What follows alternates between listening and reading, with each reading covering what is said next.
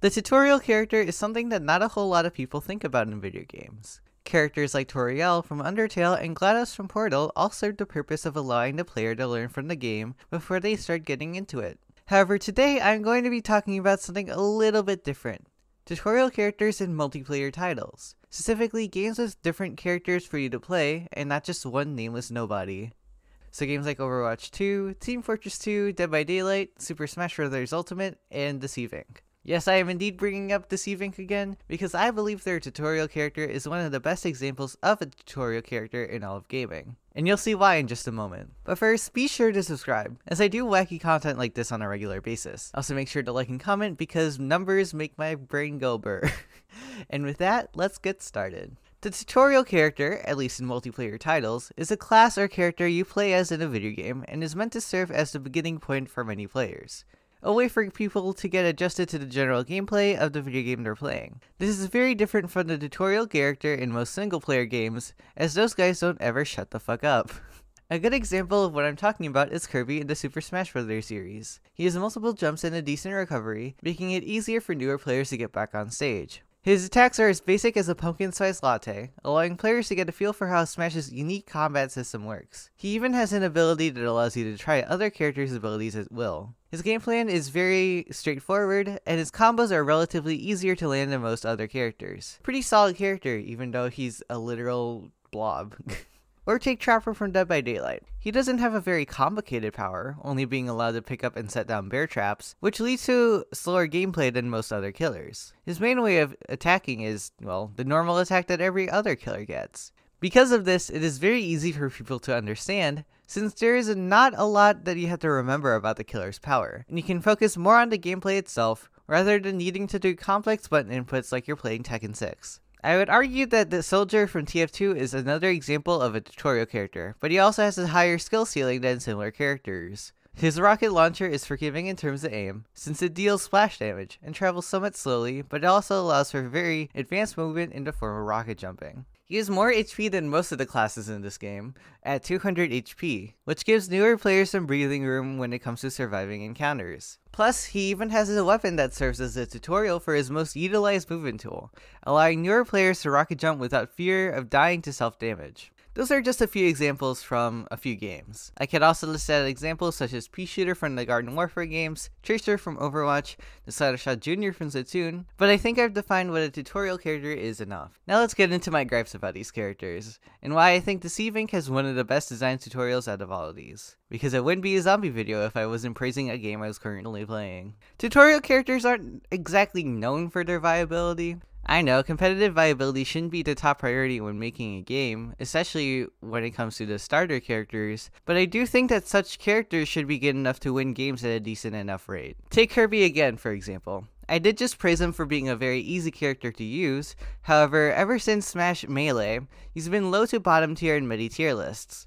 And while the competitive scene does not compare to the casual scene, and Kirby is a character that is definitely leaning more on the casual side of things, I do think that if someone tries taking Smash a little more seriously than casually, and they pick Kirby, it's gonna be a bit rough for them. Even if they're just playing online and they don't care that much about getting into Elite Smash or something. Or take Trapper for instance. He is consistently ranked in the lower echelon of tiering systems, and is overall on the lower end of the kill rates. He overall isn't that good unless you do the dumb fucking strategy of camping at the basement, which makes him less fun to play as, at least in my opinion. Another character that is similarly easy to play is Pyro from TF2. He is intended to be easier for players to use when they're lagging, as the flame particles mean the aiming requirement isn't as heavy as the other characters. However, it is arguable that Pyro is one of the worst classes in the game as of right now, due to him being restricted to close range, and also being very easy for people to fight against. So now it's time for me to praise Deceive Inc, because Squire is one of the best starting characters in my opinion, at least design-wise. When you first start out in Deceive, you only had the choice of Chavez, Ace, Squire, and Larson. However, when you first load into the tutorial, you're playing as Squire, so most players are probably going to gravitate towards him, since people tend to play what they know. And if they pick Larson, you'll instantly know what kind of player they are. Squire is really conducive to this choice. He has a good pistol, teaching people how to aim. His expertise allows him to fight in goodies around the map, letting people know what to look for. And his passive grants a speed buff when you are damaged, allowing players to run away, reposition, or rush down their opponent and probably die doing so. And all of his other weapons and abilities feel really strong as well. His last few are insane, with a really powerful precision pistol, rewarding players for their newly found accuracy. Danger Sense allows you to preemptively avoid danger, or clues you in on if someone is near you. And Aegis Cover prevents headshots and provides some damage reduction at the start of fights, arguably the most important element of any fight in this game. So while he is certainly the tutorial character, and his starting abilities are made for him to be the tutorial character, his other abilities allow him to be a force to be reckoned with as you level up and get better at the game. And they are even good enough to be used by the highest tier of players, which is why S tier is for Squire. And while most games don't have the luxury of having the same loadout system that Deceive Inc does, it is still important for tutorial characters to have strong abilities that can be used throughout a player's learning process, and not just while they are starting out. I'll bring up Pea Shooter from Garden Warfare as another tutorial character, since they are one of the first characters you play as, and are one of the most recognizable one besides the one everyone wants to fight for some reason.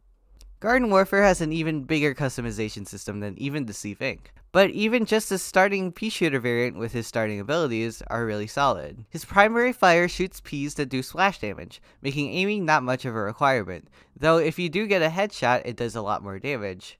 His hyper ability allows players to dodge other attacks while rushing up to enemy lines himself. His Chili B-Bomb attracts AI characters and deals a lot of damage, insert fart joke here, and his P-Gatling is a strong ability that rewards more precision and positioning, since this ability roots you in the ground like an actual plant. Or take the Slattershot Jr. from Splatoon.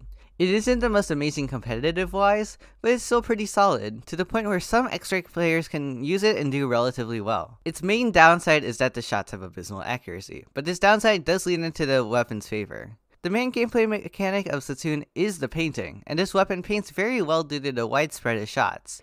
Its larger ink tank means it's more forgiving, and can allow it to shoot a lot, even after using a sub-weapon. Plus, its painting nature allows it to use its special weapon really quickly, and historically the Junior always has some sort of protection special, allowing players to survive longer and support their team as well, a big part of Splatoon's gameplay. So how can tutorial characters be better, and how can game devs make their own tutorial characters great? A tutorial character should be simple enough to use, as newer players are going to be trying to figure out how the game itself works. Abilities that lead your players to learn how the game works are ideal, as it can be quite confusing for players to know where to go and how to complete the objectives of the game. Also, if your game has a customization system that allows you to change out abilities or weapons, abilities that reward players for their growth and learning are great rewards for accomplished players. And finally, I do want to note that while having a good tutorial character is nice, your tutorial character should not be the only good character in your game. It'll be very beneficial for your game if your players have the ability to try out other characters that they may like, without the risk of those characters being less good than the one they started out with. There is a balance to everything, and keeping your characters balanced with one another is one of the most important things in making a multiplayer title, even if your tutorial character is really hot. Thanks for watching my video. This outro sequence is a bit more scripted than the last one, because I didn't want to just waffle about how unscripted my outro was. Thank you for the support on the recent videos, though it means the world to me that you all like my silly little outings besides Pokemon. These past few weeks have been quite hectic for me, so I'm really sorry that I couldn't get this out sooner, nor could I really stream, but I'm a bit less busy than I was, so it'll only get better from here. I already finished the script for the next video, so that should be coming out after this one soon. I'll let you all know when it does come out. This is really bad. Yeah, that's all I really wanted to say. Thank you so much for watching, and I'll see you all in the next one.